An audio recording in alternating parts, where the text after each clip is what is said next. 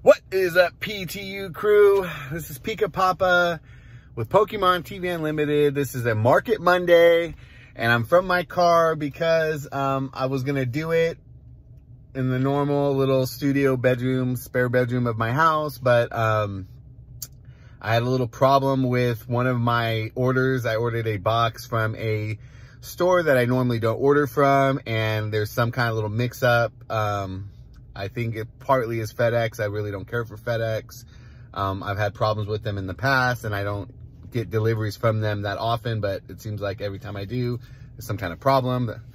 But besides that, we are going to talk about a few subjects. We're going to go over the market in general on a few topics real quick.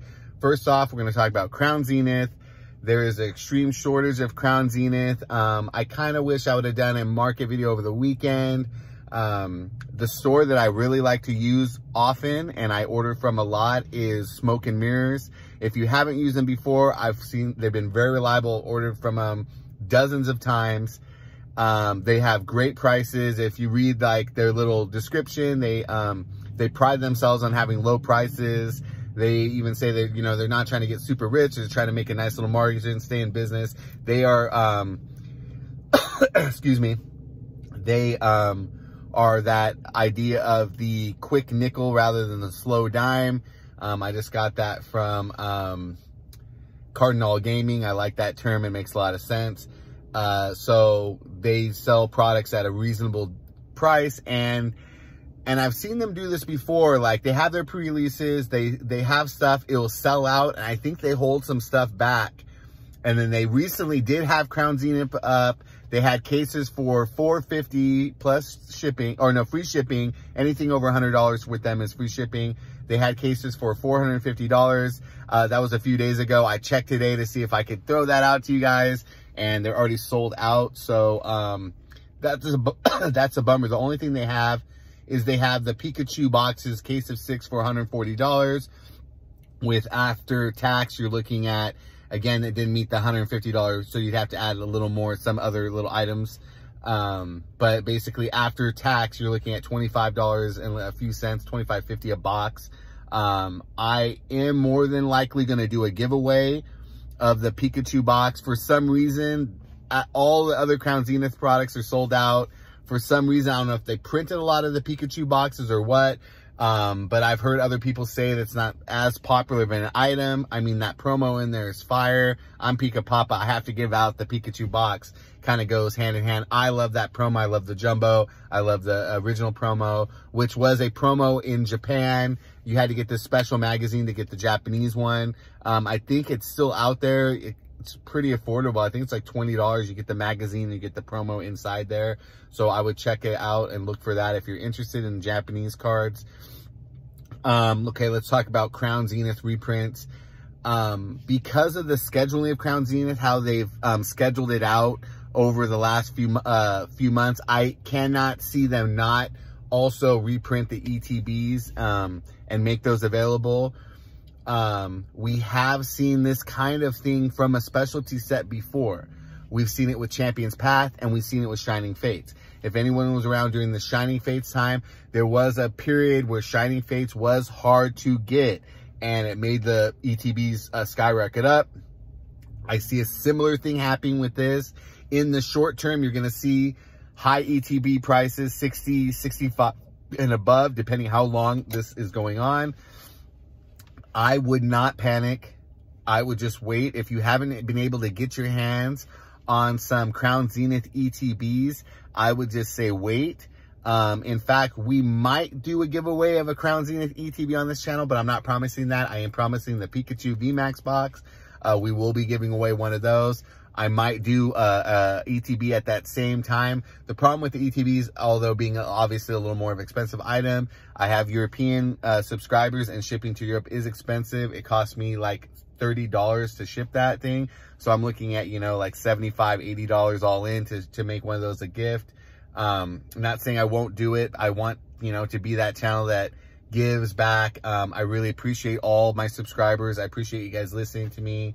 And just, you know, following the channel. I really do appreciate it. Back to the subject matter. I would just be patient. I believe reprints are coming. I believe reprints are coming that I've talked about, although people are going crazy online because there's not any information out.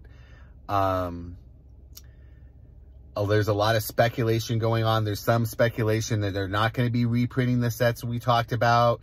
Evolving Skies, Brilliant Stars, Fusion Strike. I don't see a Chilling Reign reprint happening. I definitely don't see a Battle Styles reprint happening.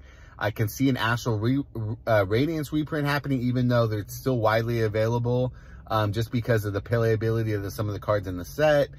I could definitely see Brilliant Stars being reprinted, even though they have it on Pokemon Center for the retail price. I don't know why people are spending anything over retail for Brilliant Stars right now. I mean, it is a great set, and it will get to that price and be legitimately at that price. But right now, if you're buying on TCG Player or eBay and spending anything over MSRP, I don't know why you're doing that. You can just buy from the Pokemon Center. Other people have said that. I don't think anyone from this channel is really doing that. So I don't think that's a problem for us and the PTU crew. How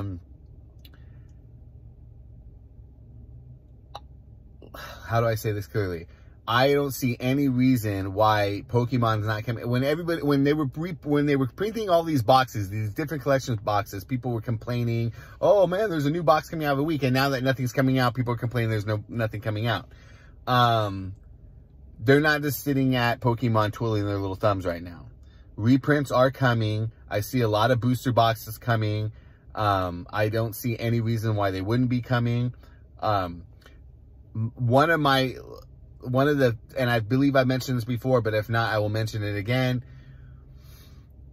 Why would they make arrangements saying, "Hey, we're going to stick to the original wholesale price of these Sword and Shield sets going into Scarlet and Violet," if they weren't planning on printing these sets? They wouldn't have said anything. If they were planning on cutting off the prints of these older sets, these Sword and Shield sets, why would they need to tell people that it's going to be at the old MSRP price? Or I mean, the old wholesale price. It's going to they're not going to up that price with the price jump of Scarlet and Violet. Obviously, that doesn't make logical sense. Why would they do that if they weren't planning on reprinting these sets? Plus, they're not going to leave money on the table. They may be smaller reprints. They may not impact the market price too much, but they're going to be out there. So if you're waiting for those reprints, they are still probably coming. However, if they don't come, I'm actually fairly good. I have about 50 total, maybe even a little more than that, booster boxes of obviously varying sets. I think I still have around 10 or 11, maybe even 12 Evolving Skies booster boxes. Remember that video a couple months ago? I said now is the time to buy Evolving Skies. Even if they do a reprint, I don't see it going. You're still going to probably spend $160, $170, $180, which is still not a bad price, because in the future, in a not too distant future, 5, 6, 7 years, you're looking at a $1,000 box. Personally, I think that is just my opinion.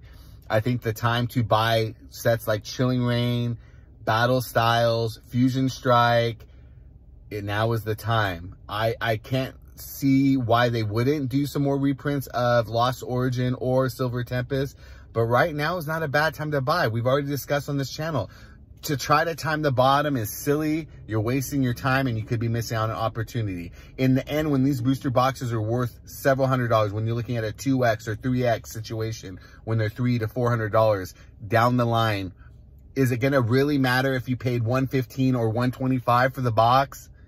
Come on, guys. Let's not lose out on dollars worrying about nickels, if that makes any sense.